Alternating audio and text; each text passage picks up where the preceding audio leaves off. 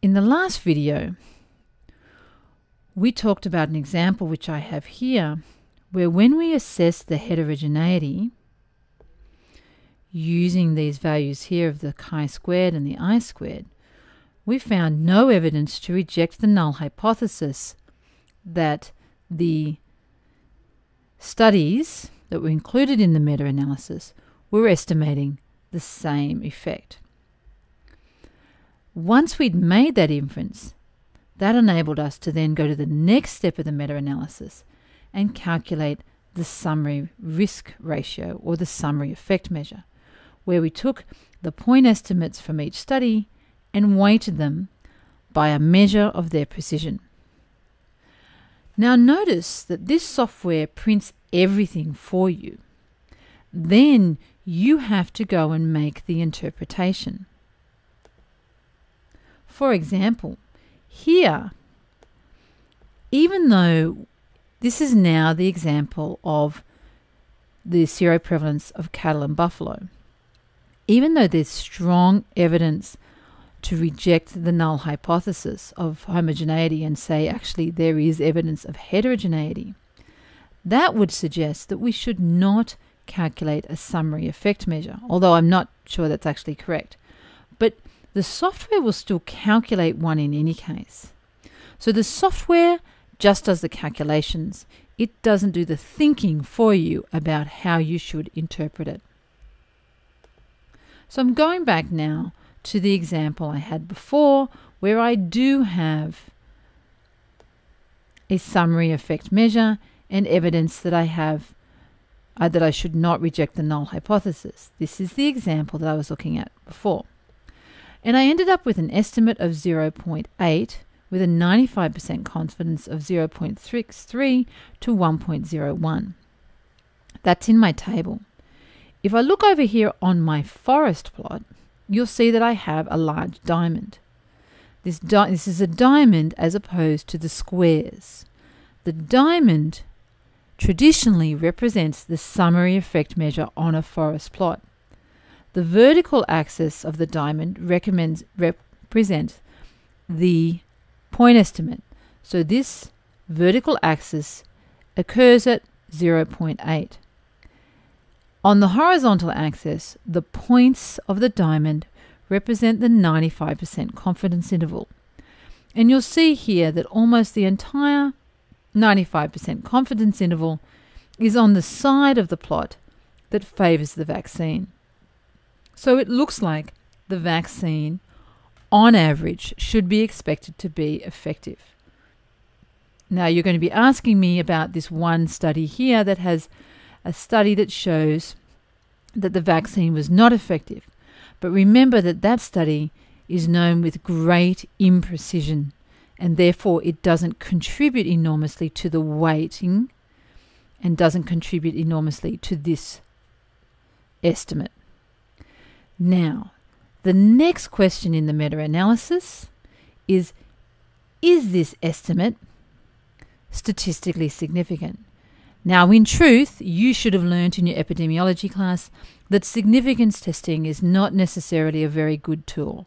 I'm going to show you how to do it, but I think that this is a good example where you would be foolhardy to rely on significance testing. So here we have a study that's showing that there's a 20% decrease in the risk ratio. And so we have 0.8, and its confidence interval just barely includes 1. So if it was me, I would be inclined to say there is evidence that this vaccine is effective. But we can test that using a p-value, and so we can do an overall test for the effect. What this test is doing is asking the question, is the risk ratio equal to 1? In exactly the same way that you did in a basic epidemiology class. You would have asked using a Mantel-Hansel analysis whether the risk ratio was equal to 1. But this time it's asking whether the summary risk ratio is equal to 1. We have the Z statistic here, it's 1.89, and the p-value for that is 0.06. Now, some people, if they use significance testing, would say this is larger than 0.05 and therefore it must not be statistically significant. However, I would say that that is a very inappropriate and kind of immature approach to looking at the data. The body of work, most of the studies suggested there's an effect. When you combine them, it just barely includes one. And so really I would say that there's moderate evidence that this is effective. And I'm sure you learnt in your epi class that it would be far more helpful to report this summary effect measure and its 95% confidence interval than to just tell people that it was not statistically significant, because such an approach to interpreting data is leaves a lot of information hidden. So just to remind you of the 3 things that we've done so far in the meta-analysis. First of all, we've assessed whether there's evidence of homogeneity. In fact, what we're doing is we assume there's homogeneity and we're going to reject that null hypothesis. And we've had 2 examples. One where we didn't reject the null hypothesis and one when we did. That was the first step in our meta-analysis. The next step, if we had evidence of no heterogeneity, was to calculate the summary effect measure. The summary effect measure was the weighted average of the effect measures in each study.